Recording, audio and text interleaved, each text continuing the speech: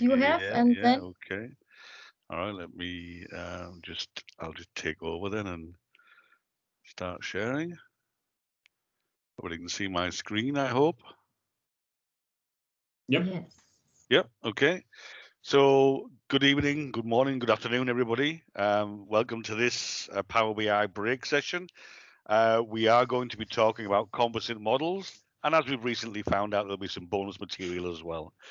So, as in recently, as in 5 minutes ago, we found out. So this will be great. So we're really pleased to welcome two kind of program managers from Microsoft.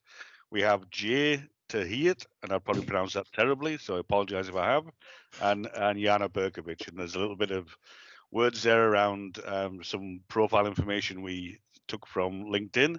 I'm sure they'll introduce themselves a little bit shortly. And we have the two kind of hosts for this session as well.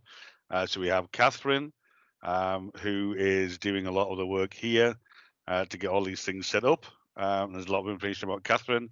And if you've ever seen any kind of Power BI logos and things like that, then a lot of those will be certainly drawn by Catherine. And she's been obviously involved in Power BI a lot and Power BI days and organizing the Power BI breaks and running them.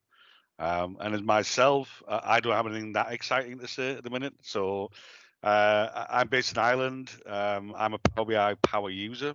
Probably not a developer. I'm not hands-on all the time, but I do from time to time. And I'm responsible for Power BI in our organization. We have around about 250 people creating content and around about 1,700 people who are consuming content.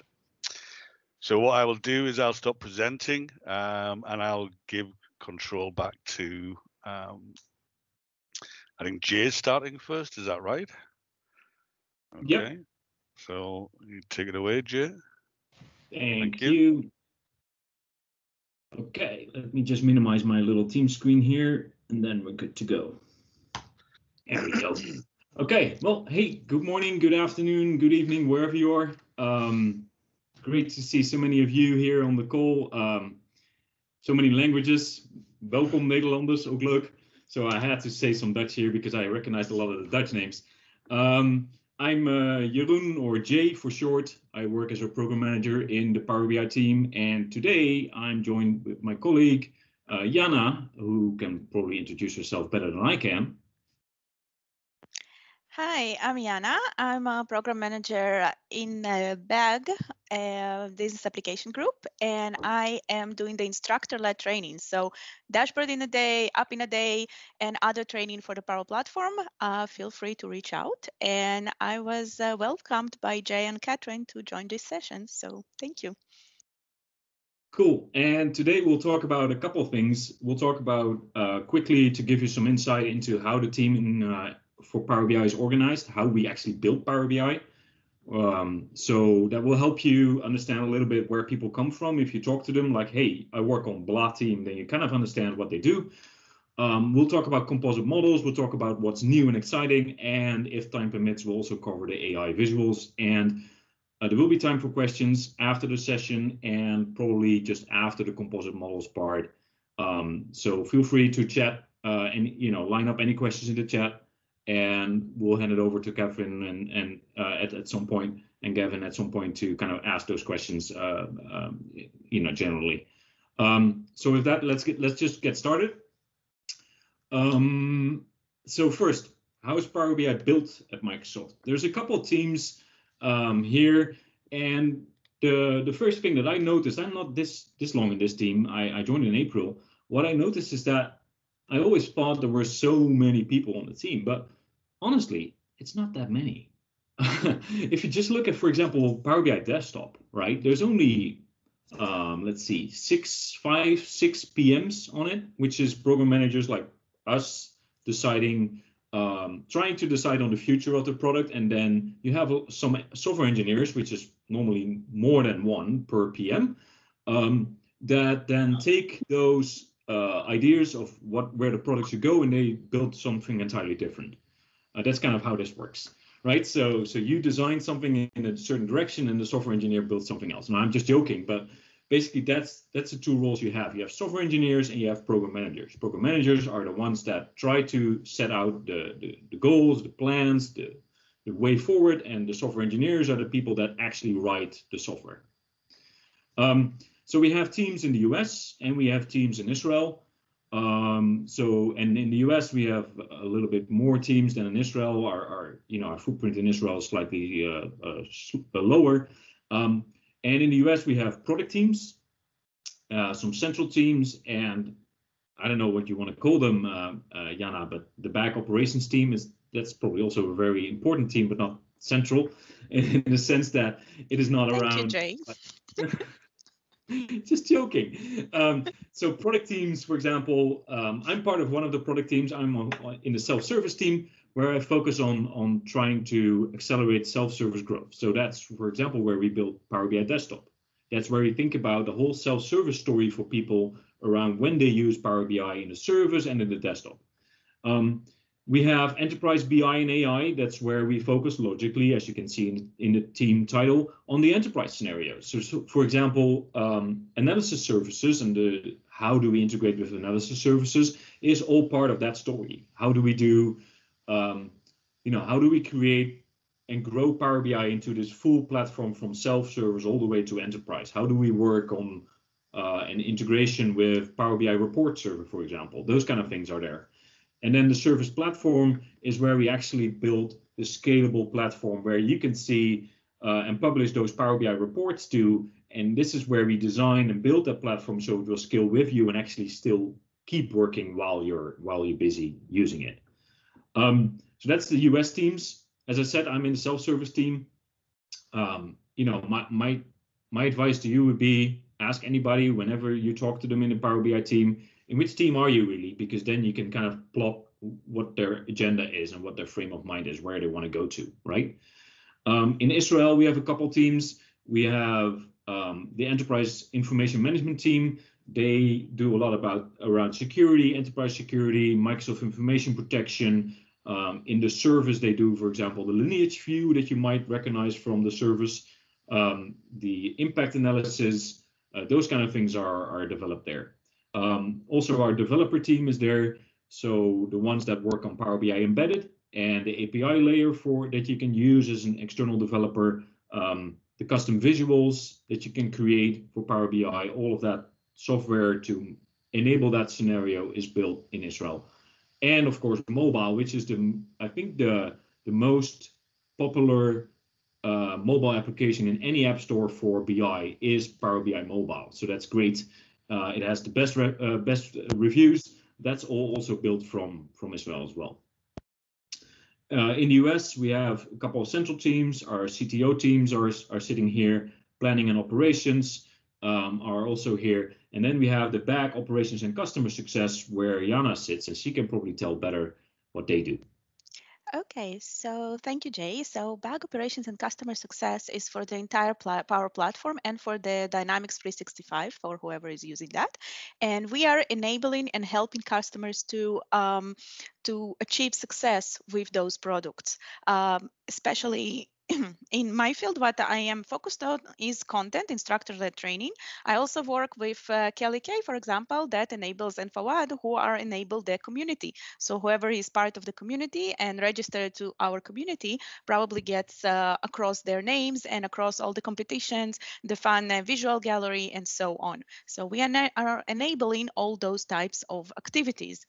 And there are other components into the operation and customer success. So whenever you are speaking with somebody who is from that team, you are probably a partner that needs our support or wants to help us with enabling new products, for example, or new features and trainings.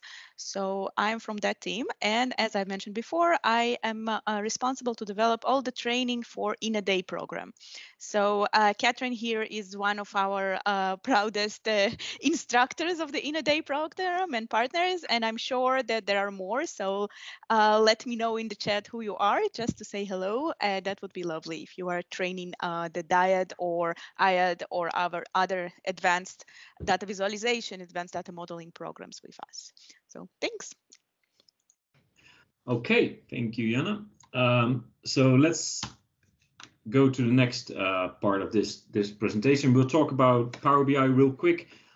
This slide will build up, but I don't think I have to go through all the details, but it's kind of a requirement to level set everybody what we're talking about here, right? So the whole vision around Power BI, and that's also where composite models will come in, is about supporting all data. We're here to enable you to work with any data inside of your organization. It doesn't really matter in which silo it is. Even the silos need to be broken down.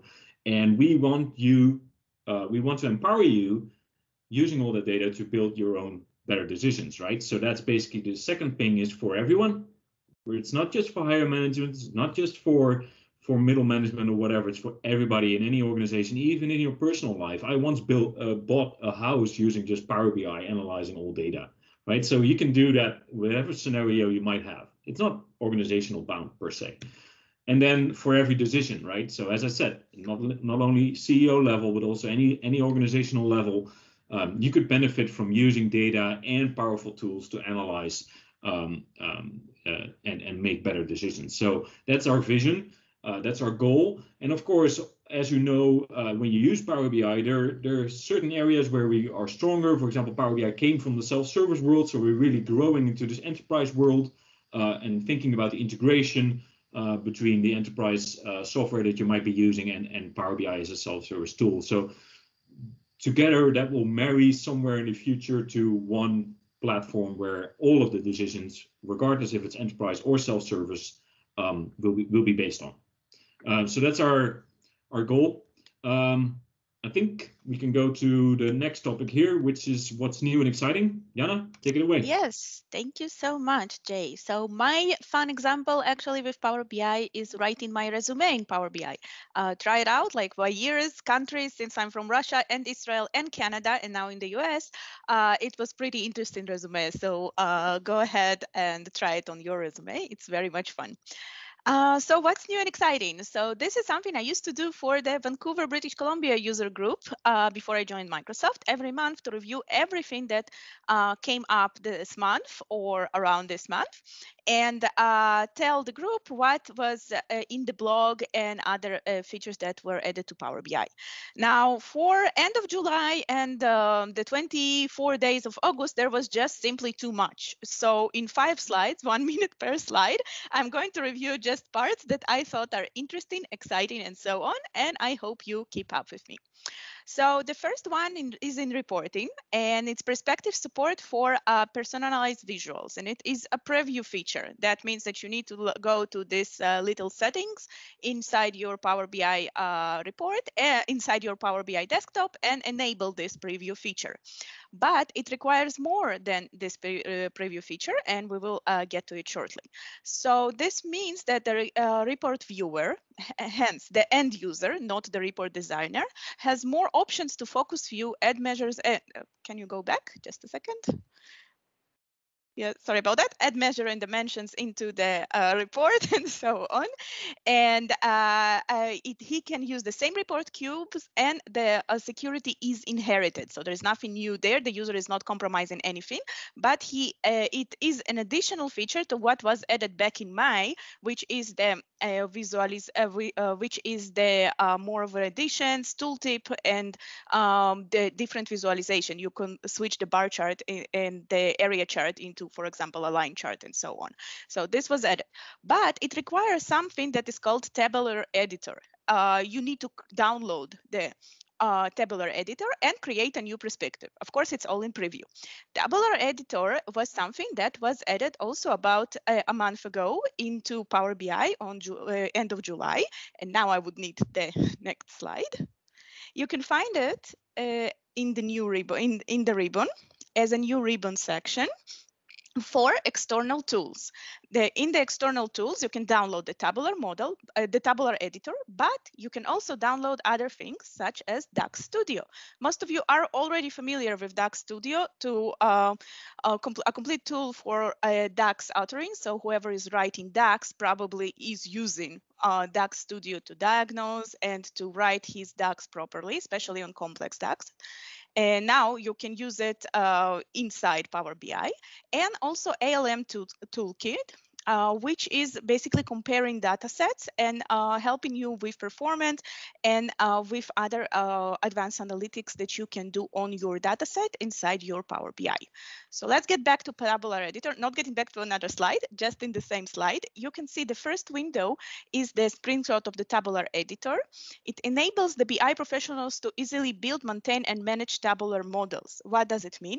You have got all your tables in there in Power BI, but you can also create something that is called perspective. A perspective will basically make sure that certain fields from your table, measures, dimensions, can be viewed by end user as well and added to the visuals. So this is after you are saving this perspective inside your tabular model and exiting the tabular model. In your visualization page, you will be able to enable this feature. It will automatically appear for the ones who downloaded, of course, the preview and enable the preview, and you can play with it all along. So this is a wonderful feature that I would recommend to try and preview. However, try it at your own. It's written everywhere that you can try it at your own risk because it is still in a preview mode. So next slide, please. Okay, this one is a rectangular lasso selector for data points. Now, this has a very, very cool name, but eventually, and I'm talking about not the animation, but the graph above, and eventually what happens is that you can select several data points. Before that, a few months ago, we added the ability to select several visualization in order to easily copy and paste them and so on, after it was a feature that was requested quite a lot in our Power BI ideas site. Now we can also select a few data points. As you can see from the line, from both of the line charts, a few dots were selected. So you can see a couple of the blue and the purple dots that are appearing, while the rest are not appearing in there. So this was also selected, and you just hold the control key and with your mouse drag and select the area dots that you wish to work with. Dynamic formatting support for more visuals. As you can see, there are more dynamic formatting supports for all the visuals. I'm not going to read all of them, but what I would recommend is please download the Power BI desktop for August and see what else you can do and evaluate which type of reports inside your organization it's time to upgrade or to give a new and glitzy look. So next slide. This one is for Dynamics and CRM, and it's agile analysis for Dynamics 365. Before I say a few words about this visual, I would like to emphasize the orange cloud that floats on top. Download new data gateway this month. Not every month we have a new data gateway, just like not every month we have a new paginated report version, but this month we do. So please go and download. It is important to your organization, and you will probably need to synchronize several things down there. So download the Power BI Gateway. The Dynamics world and the Power Apps and the Power Apps world and the Power BI world are a bit separate, but this is one more way to to make them together through this specific template. What does it mean? That it easily connects to Dynamics 365, and with this template, you already got those reports, including the composition tree, for example. That's an AI component that we may or may not review today, that is part of the template. How does it work? You download the template, you connect it to your Dynamics 365, and you publish it to your Power BI. So basically, as long as you are the admin, there should not be any problems with that. There are 3 new data connectivities and 6 new custom visuals, including a very beautiful pie chart, but I'm not going to display a pie chart because we all know what we think about pie charts, although those are 3D and very beautiful. And there are more map updates. There are more map updates, including maps with icons and maps that are doing shapes around the places that the routes that you went through. So whoever has one of those fancy watch trackers and can download the data into Power BI and use one of those maps, give it a try. I must say that it's quite interesting what you can achieve. Jay, take it back. One more slide on mobile. Sorry about that, because I lost my another minute. So what's new and exciting in mobile? The Israeli team is basically working on mobile, and they did an amazing job. I lived in Israel for most of my life, so I'm proud. What happens is, first of all, there is a new share action that you can share your report with and your specific visual with your colleagues. And also there is an update for navigation. Another feature that was requested from Power BI ideas for quite some time is to have a navigation both in my workspace and into the app. So now you can see those are separate navigations, and there is a clear indication where are you, what is the current web app, what is the current section, and what is the page that you are on it. So thank you, Power BI mobile team. All right, now Jay, it's your turn. Thank you. Okay, let's get to composite models, and let's talk about what I like to think about is composite models, a tale of two kingdoms.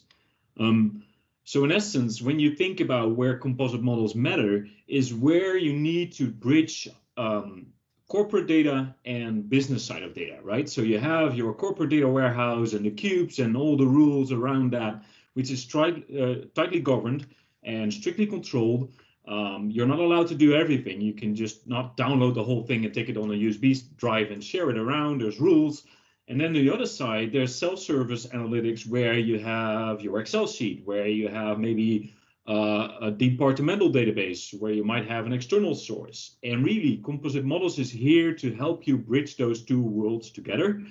And we try to make that as easy as possible.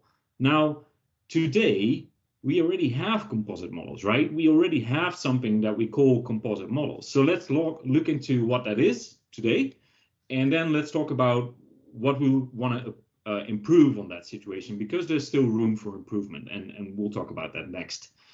So really, composite models is the bridge between the IT and the self-service world, the enterprise and the self-service world.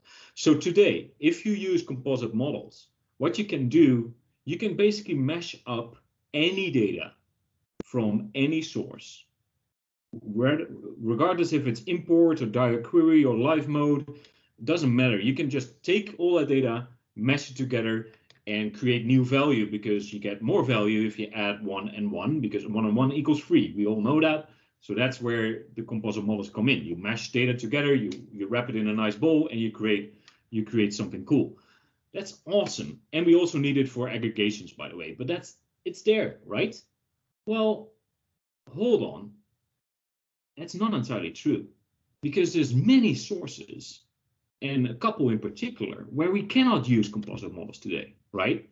For example, if you use SAP HANA, SAP BW, if you use SQL Server Analysis Services, if you use Azure Analysis Services, or if you want to try to get data from a Power BI data set, there is no composite models. End of story. If you connect to any of these, you cannot add more data.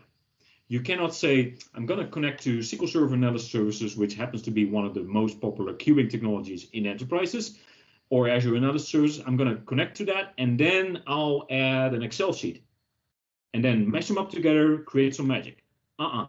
No way. It's not going to happen. It's not there. It doesn't work. And that's a problem, because most enterprises use one of these. And the enterprise data is locked in one of these technologies, and then suddenly you got Power BI, so everything is great, and we told you that, you can do whatever. You can mesh up this and that, and you create magic. Well, no, because the data is in the enterprise tools, one of these that are on the list here, and once you connect to them, there's no way back. You cannot extend, you cannot add any more data.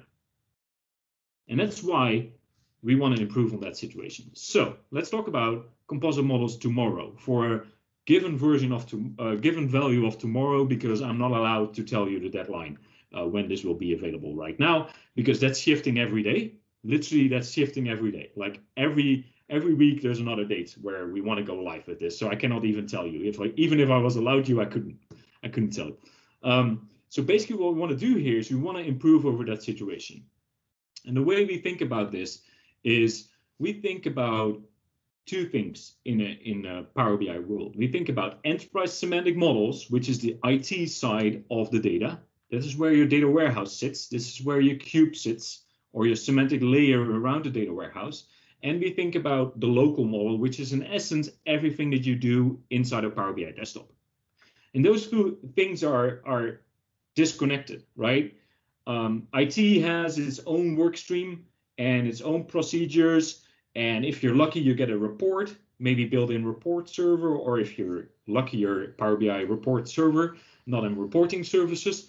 And you have your Excel sheet and all the other stuff. But really what we want to enable is you to securely and following all the rules to connect to Enterprise Semantic Model, get the data that you need, and then still be able to do your Power BI magic on top of that. And that's a scenario we don't do today. And why not just only allow you to take data from the Enterprise Semantic Model and add something to it? But why wouldn't we just allow you to do that continuously and say, you know what, I'm going to mash up this Enterprise Semantic Model that somebody connected to, and they added some Excel sheet, and I'm just going to take that whole thing and then add my own to the top, like an extra cherry on the cake. And then somebody else might come in and say, that cakes look good, but I'm going to add some more sugar because I like it more sweet. So I'm just going to build and build and build. And that way, we're going to build magic together inside of your organization while still keeping track where the data came from, when the data was downloaded, what happened during the time that when the data was taken to when it was reported. So all of that needs to be accounted for. And that's in essence what we're trying to do for composite models.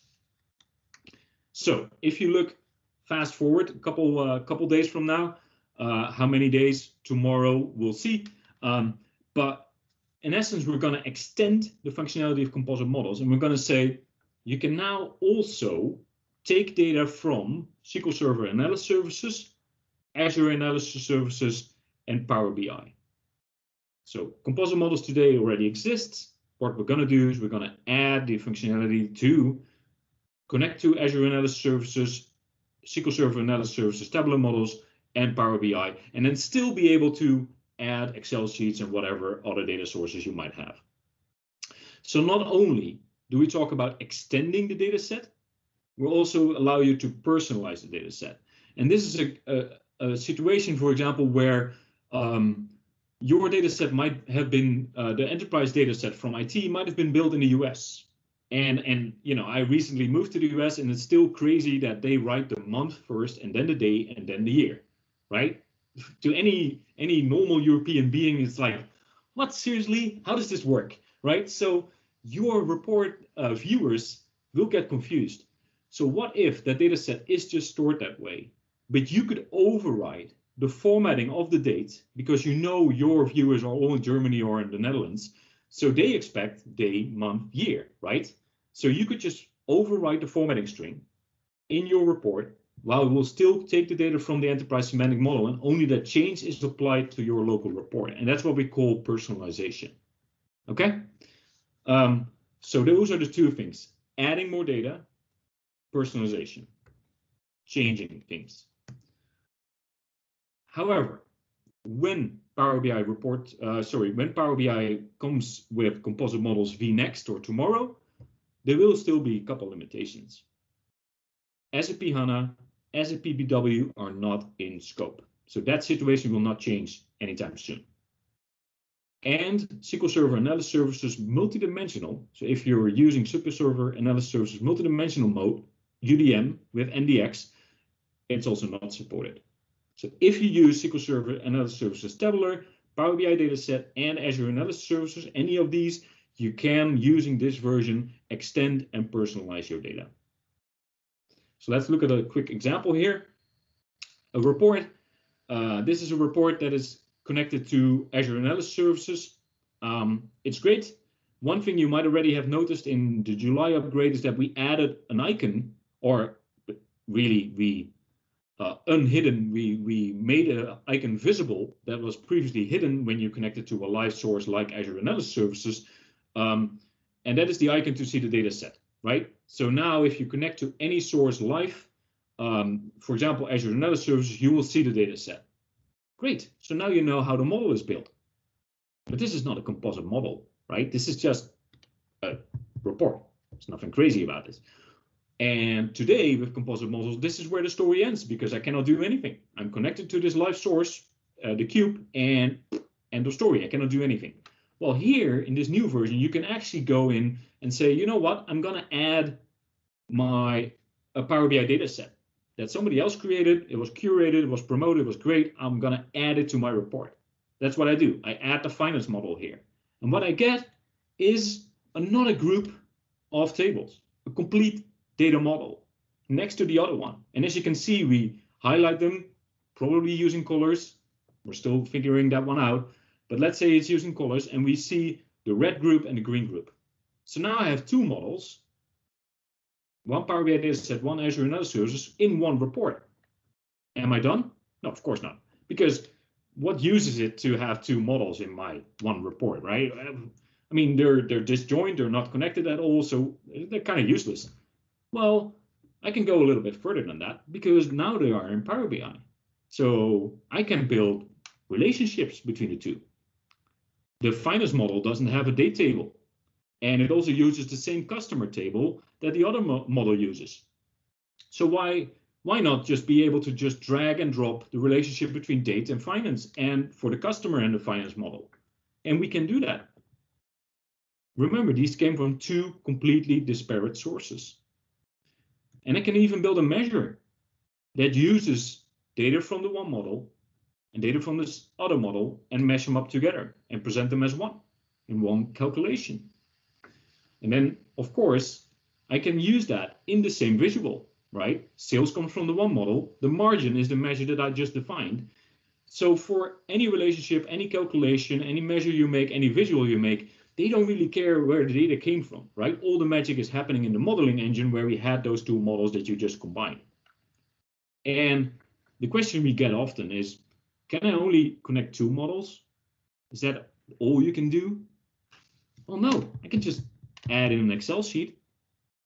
So I get another color and another and another and another. You can keep going. You can build this whole data set based on all of these separate data sets that you combine. You can sub-select tables from those data sets, and then you end up with this myriad of colors in your Power BI desktop. You can build relationships, you can build measures, you can use them as if they were one data set to begin with.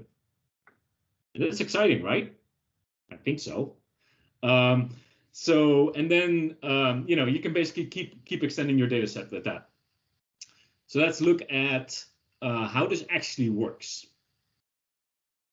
Because there's one important thing here to remember, is when you're connected live to AS, to Azure and other services, or any live source, there's no data model in Power BI, right? We only point you to the source. We only are the visual layer. So we need to do something the moment you connect to more data. So I'll explain what that is in a couple of slides here. First, simple example.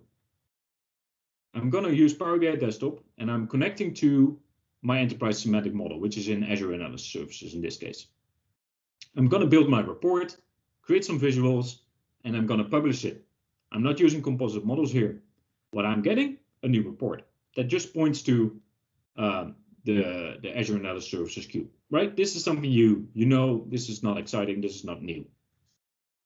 Now, with composite models tomorrow, I could actually do the same thing and then say, I want to change something. I want to add a column. I want to add a calculated column. I want to add a measure. I want to rename a column. That will happen, and those changes will be persisted locally in your data model. They will not be pushed up to the central model because you probably, and you should not, have write access there. You only have read access to the central model, so we will not push up the changes there. No, we will make the changes only locally in your Power BI desktop model. That is not the whole data set, by the way. It's not the 10 terabyte data from your cube, right? Remember, we're connected to the semantic model live, which means the data sits in the central model. We only get the metadata inside of Power BI now.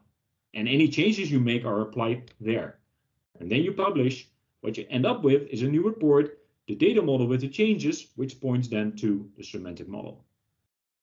And to make this a little more interesting, I could even go as far as say, you know what? While I'm connecting, I'm also importing some data from Excel.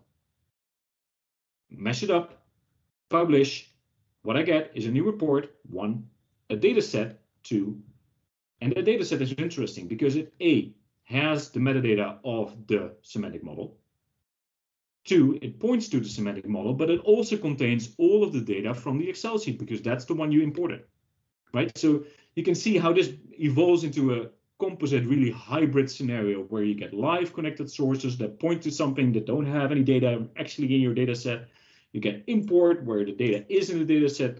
You get all the relationships, the measures, the customizations that you make. All of that can then be used.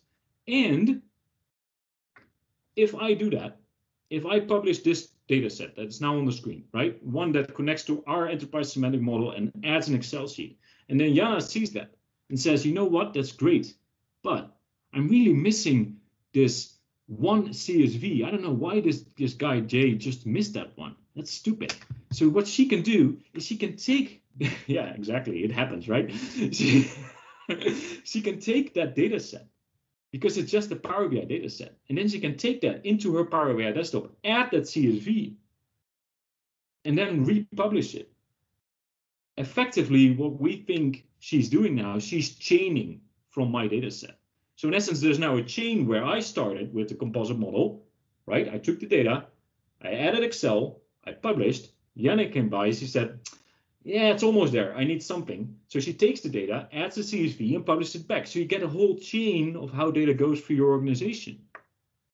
And that's important because that will allow you to build on top of the work of others while still keeping track of what happened and where the data came from. So lineage view, impact analysis, right? Where did my data did my data come from, and who's dependent on me is important here. So we're also working on making sure that at any point in time, when I make changes to my original model, I know that Yana actually took mine, made some changes and republished it. So when I make some changes, I need to be aware that she's dependent on my data set. And maybe I'm dependent on another data set as well. So that person needs to know that I'm dependent on them, right? So all of that will be visual. And you can see, oh, I took my data from here, it went to my data set, and then somebody else is dependent on me, and that is where the report that the CFO is dependent on, right? So all of that will be part of composite models. Okay, so let's see if we, because that's the end of the slides that I had for composite models. So let's see, can we maybe pause for 5 minutes for some questions, Yana, while we switch screens? I think that we have a few questions that are very important here about the RLS model, about the SQL and other things.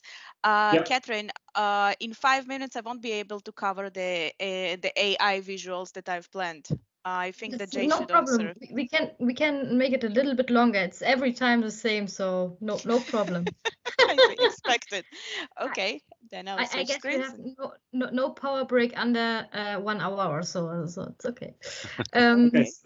Let's just switch screens, and I'll yes. try to answer a couple of the questions in 5 minutes, and then you can go. Okay. Yes. Let's see.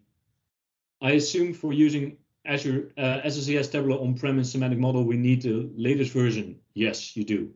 You do, Jochen. And source level RLS support also on roadmap. Yes, it will be there in GA. However, it's very interesting scenarios, right? What happens if I do RLS on the semantic model, and what happens if I overwrite that RLS in my Power BI desktop file, right? Who wins and when does what win? So that's kind of an interesting scenario. It's slightly complex, but rest assured, we will not publish composite models tomorrow version without good RLS support. So that's there. Let's see, which version of SQL Server and other services? Well, the latest, 2019, with the latest patches. Blah, blah, blah. Let's see, RLS, Jochen, again, it's supported. It will be supported. Let's see, Johannes, it's a very cool story, however, from a will add free multiplying. Yes, so that's an interesting point Johannes brings up here, is basically the way I read it is you get a lot of sprawl of models, right? Everybody will start building their own models. Yes, that's true. So there's a couple of things we can do here. A, you can set up specific permissions to be able to create a composite model and publish it back, right? So if you want, you could say you're only allowed to publish a composite model back to the service if you have the special permission. That's one.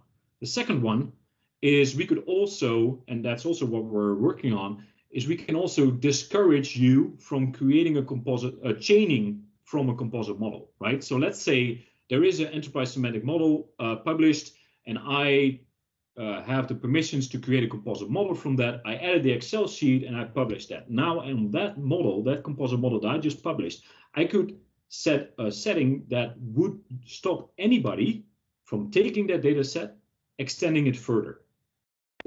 That's the setting we can set on the service, and that basically means that this is the end result. Everybody can report on it. That's fine. You can connect to it, but you cannot extend it, personalize it further. So basically, you're breaking the chain. That's how we help you bring that number of models in control.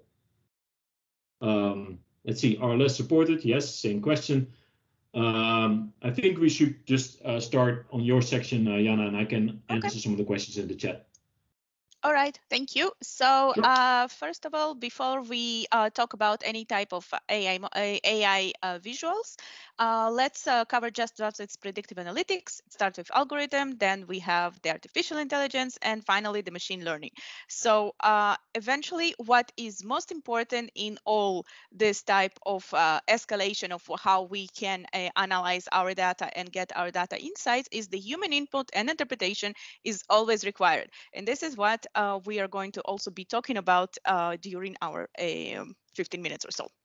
So eventually, what is artificial intelligence is demonstrated by machine and often associated with cognitive functions. That means it's creepy that what the machine can right now recognize when I'm logging into my device or to other things. So we need to, this is how we, for example, utilize those type of AI capabilities. While machine learning is application of the AI that learns the consumer algorithms from experience. For example, if you are asking Power BI a question about your data set, this is a machine learning algorithm that is going to answer those questions and predict the results. I have chosen to use free data sets. And why do chosen to use free data sets for my samples? I could just use with one once. Not every data set is sufficient enough for machine learning. Sometimes there's just not enough data. And also not every data set is clean enough for machine learning. You really need to clean your data set, to parse your data set, and to work with it. And also to examine that there are several ways you can actually take a data set from. So you can from a Kaggle, which is a data competition site, and all the data sets there are free. Azure had you can download from Azure several sample data sets, and you can also go to Open Data project, which has free access to government data from all over the world. So this, for example, is from Canadian data. And Carl's detailed data set, this is not for machine learning, just to give you some AI on a categorical features. And at the end of the day, it was taken as a free sample from open data source for a dealership. It's a historical data. So you can find data anywhere. It is not an excuse that I cannot find a good data set in order to not be able to do some results. So let's start with the first one. And this is the explorative visualizations of the and visualizing your data. And this is the quick insight. So quick insight, the best way to do it is when you already have your data set inside the Power BI service, you can press for quick insights and get a lot of quick insights that are automated for the dataset. This is from our aviation model, and for airplanes that were delayed and airplanes that were arrived on time. And this is something that the machine is actually predicting for us and trying to find correlations and other things inside the data. So we can choose either of those visualizations or any other visualization and pin them into our dashboard, and later on do a more detailed report. So the first capability of some kind of a predictive analytics would be a very simple prediction of a straight line of those airplanes that are arriving. So let me get, of course, I will get that here. Let me get to this one. This is average delay time for all the flights on each day that was recorded in 2011. So of course, it's historical data. So now when we have a graph like this, we can always do something that is with predictive analytics. That means that we are hitting this analytics tab. And we can have a forecast. For example, this one is a forecast for next 7 days delay time. Of course, we can change the confidence level, we can change the seasonality for points, and we can change other components in here. So, for example, if we want to make the forecast length not 17 points, but 20 points, let's see how we are changing our prediction. The prediction is changing, and it actually is less accurate than we think, because we can see those points, more accurate than we think, because we can see that those points are following better the trend line. So this is the prediction, while this is the trend line. The bigger, of course, the sample, the better it is the prediction. And this is something that we can do with a simple line chart. You see which visualization I picked? I picked this line chart. Very simple and very straightforward. And in addition to the forecast, we can add trend lines that were already added here. This one is a trend line, and we can add minimum, maximum lines and so on in order to eventually, what is our goal? To make a better data-driven decision support. So this will help us. There is, however, another new feature that is analyze and explain the increase. So it is going to explain us the increase with what it thinks that can explain parameters that it thinks that can explain the increase. We can take each of those graphs that is just working on the same way as the insights works, and we can rate it. We can say, oh, this one is useful, and we can even see more detail and add it to the page. Or we can say that this, for example, is not useful because it doesn't make any sense for us. So then we say poor choice of fields, or the description is unclear, or poor choice of visual. Let's say poor choice of visual. It's supposed to change the visual. It didn't do it this way, but it usually will change the visual or discard the specific visualization altogether. So this is one way to work with data with our and with the flights delay model. Let's get back here and explore what was actually behind the scenes. So behind the scenes, this is a very, very simple algorithm of exponential smoothing, which is just above weighted moving average with a specific of alpha. This is what happens mathematically behind the scene. And this is the only availability. Can we change the alpha? No, maybe later. I don't know. Jay can answer that. But right now, this is the model. Thanks.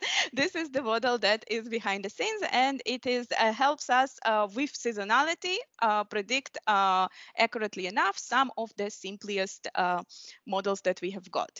So how can we explain now the predicted results that the flight delays are going to increase? Because at the end of the day, the idea behind it is to show that flight delays are going to increase because of probably it is October, Thanksgiving. We can see here in a very, very small font that I should have changed, that is October 30th, and probably the weather is not very good right now and so on. So then it is the machine is actually telling that is actually making sense with this type of prediction.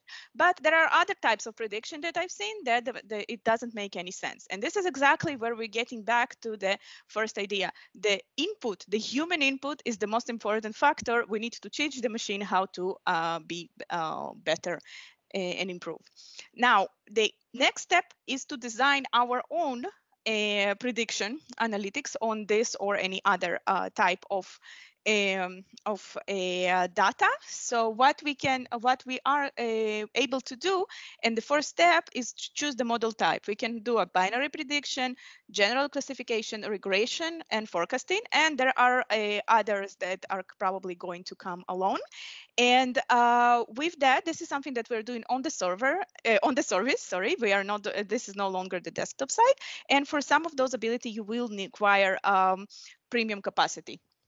So if you have the premium capacity features, please do train your model and try it out how it works. It's kind of similar if you worked with the AI builder in Power Apps. It's kind of on the same similar, but in Power Apps you've got the visual design, visual and the word recognition, which is a bit different. So whoever remembers my Goose model, this was the one. AI Visual Q&A. This is answer a natural languages question. Suggest possible question and also possible answers, suggestive and spell check, can be trained and improved. And first of all, it's synonyms. Whenever you have those unrecognizable words for table names or for column names, so you can train them all and add those type of synonyms, suggest questions, review the questions, and eventually teach the Q&A. So those are two types of visuals that I've designed from the Q&A session, and those are suggested questions on our second data set, which is the data set that is discussing the injuries. It's not a very optimistic one, but perhaps is a little relevant for Corona times. So let's go, and I hope that I will open the right window.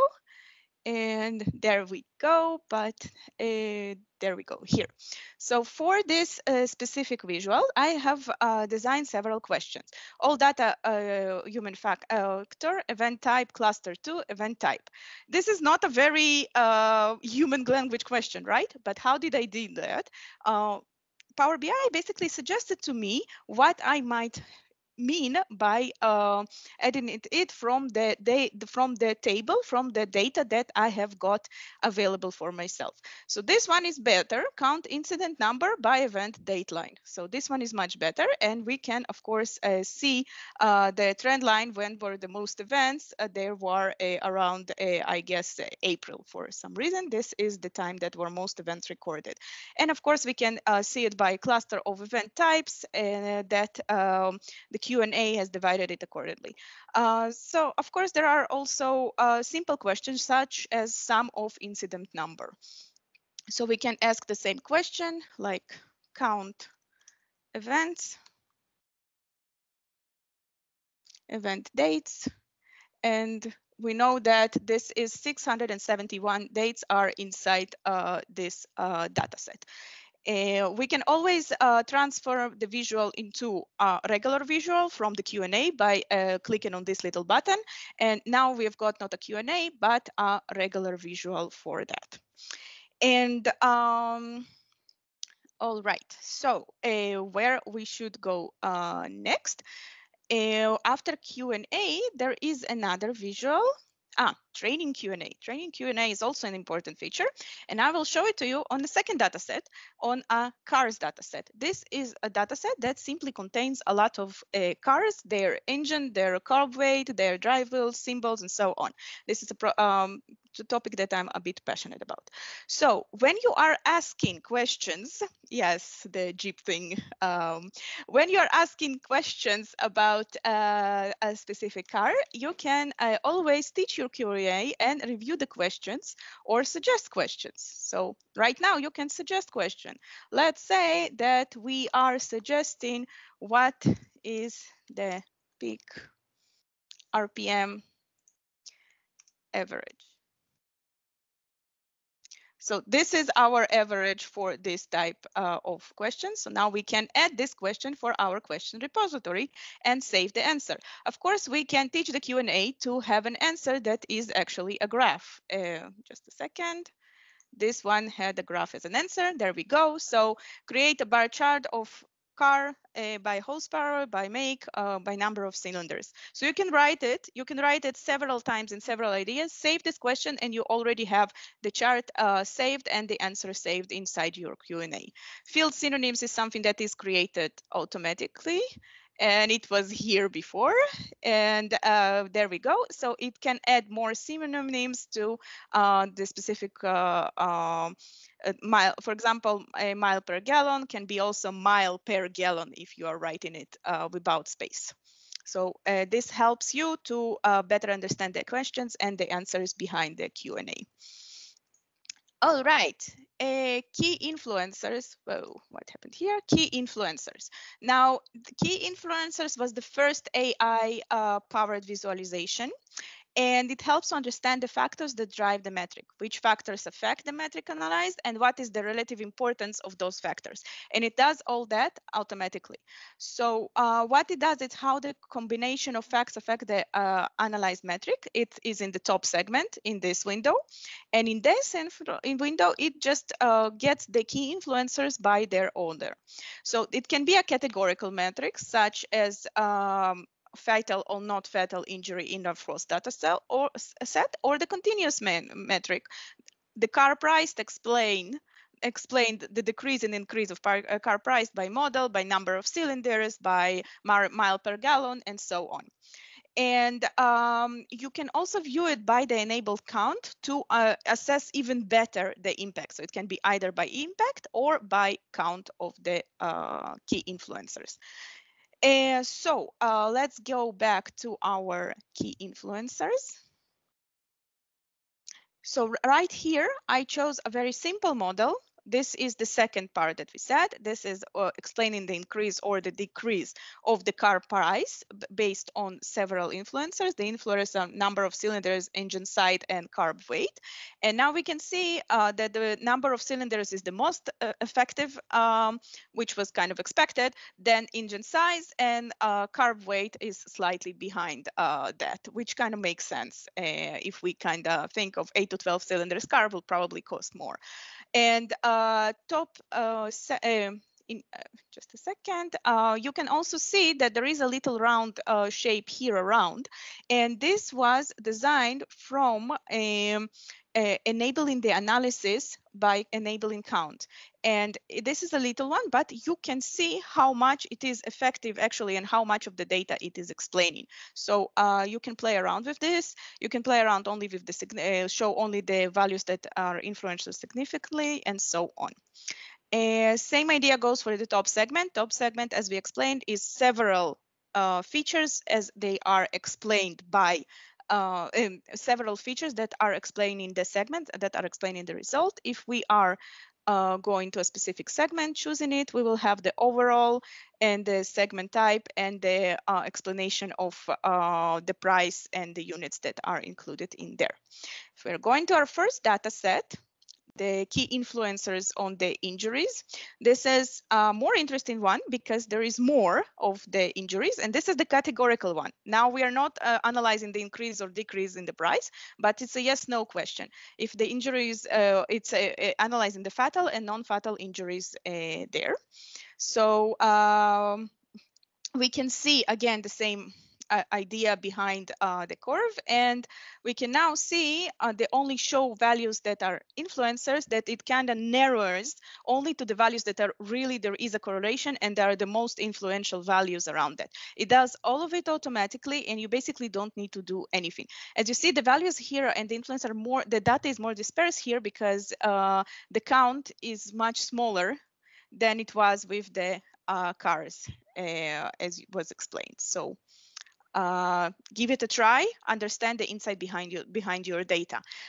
This is exactly where you need to when you need to familiarize yourself with the data set and understand if there are more or less data in a specific segment, what does it mean for you and your business questions. For the decomposition tree, I'm not going to open my presentation. I'm just going to go through the decomposition tree for the first data set about the injuries. We have got, I'm counting the degree of injuries, the number of injuries by degree. So I have the type of injury. It's not a very positive data set, I told you. The event type, the human factor, and the body part. How did I even create this?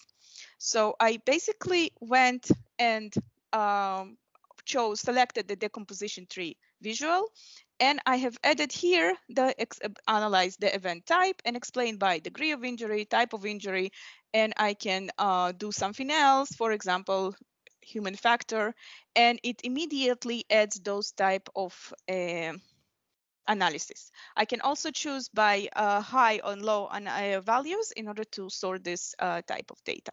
And the decomposition tree, and it's important to understand, is connected to other visuals. So for example, if I want to know only for the month of April and only the non-fatal, this is what I get. You can see that this is the specific how much I have got and the number of those specific injuries that occurred. I can always switch it back to percentage. And no, this was supposed to be in percentage, but I can also switch it into percentage from the grand total in order to explain better.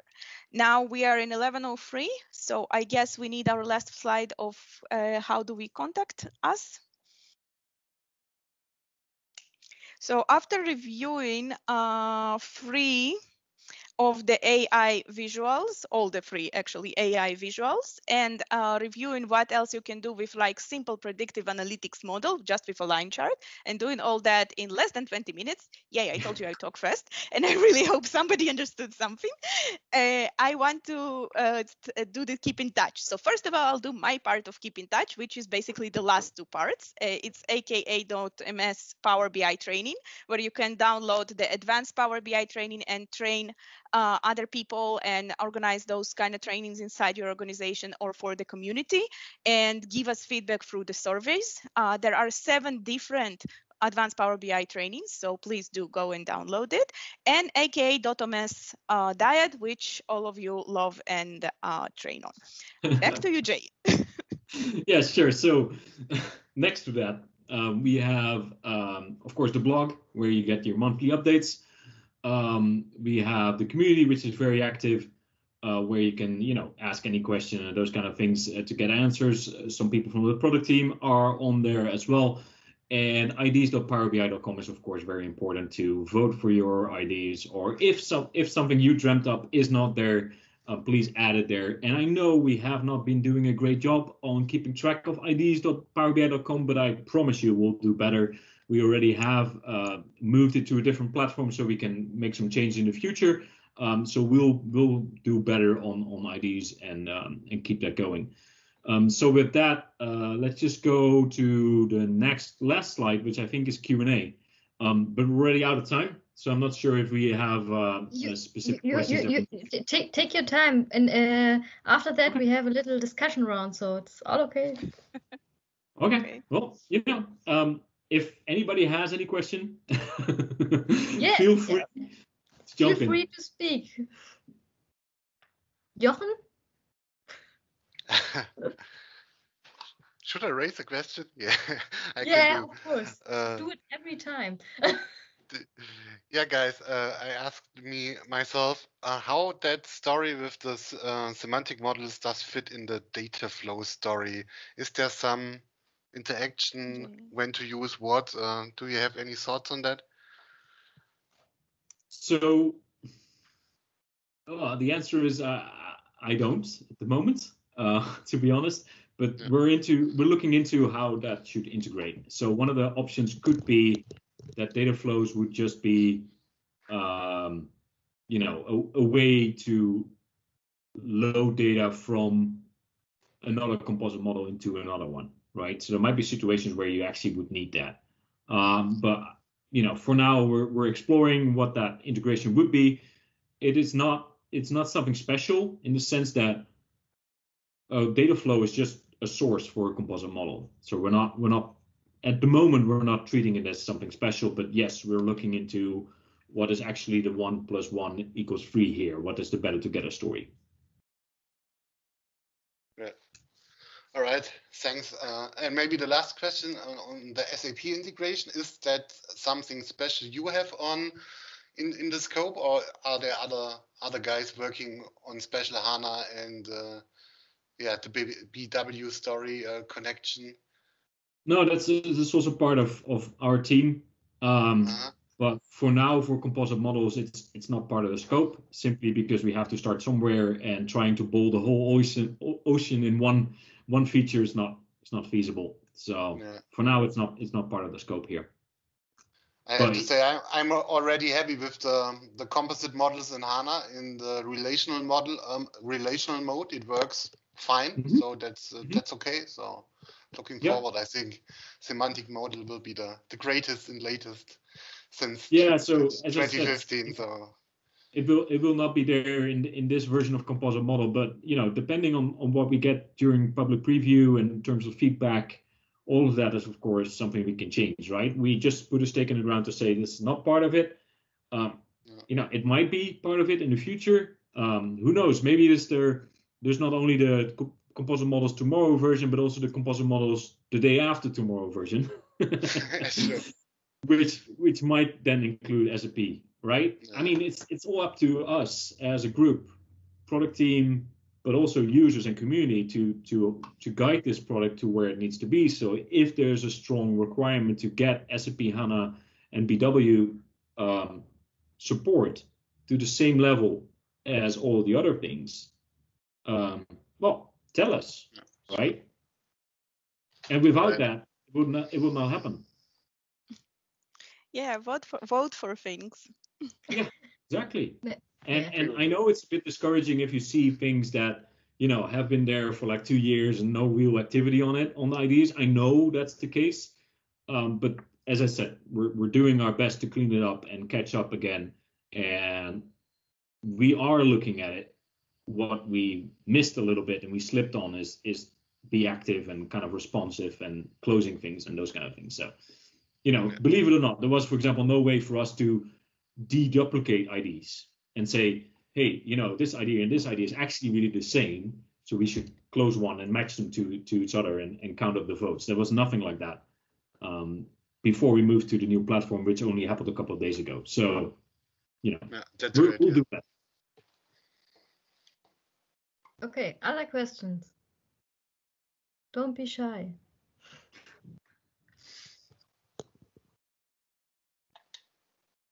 Okay, no questions. Then I will stop the recording. After I stopped, we get some questions. I can guarantee it.